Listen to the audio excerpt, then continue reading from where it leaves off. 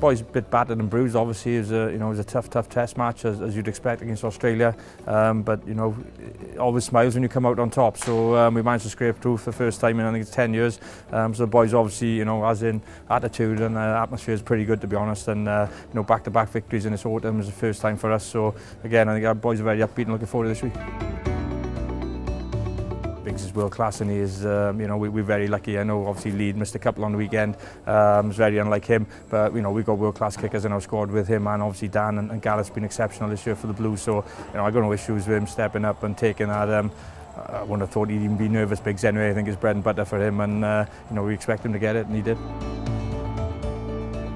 Fanny's okay, he's going to be all right, just see how he goes over the next day or two. And again, I think it's just the culmination of a tough test match, a bit battered and bruised. And these boys go through the mill, to be fair to them, when they play. So, but hopefully he'll be fine for this weekend and be in contention. George is same, I think we'll just see how George goes over the next few days. He had a heavy knock, obviously, in the game. Obviously couldn't play no further part in it. So again, most of these boys, we'll see how they go throughout the week, and they'll go through their treatment with Prav and stuff.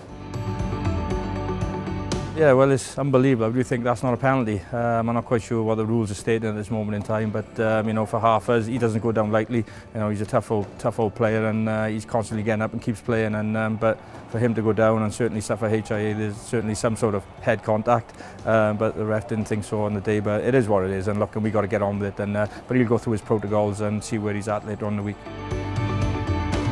It's unfortunate for Samson. He's an outstanding rugby player, and the last few times he's been in, he's just suffered a few injuries, and likewise again this time. So obviously it's sad to lose him, but it is what it is. Patch has been an outstanding player for us, certainly in the summer. He's exceptional. So to have him back into the fray again and available for selection is excellent, and just gives us obviously more to select from.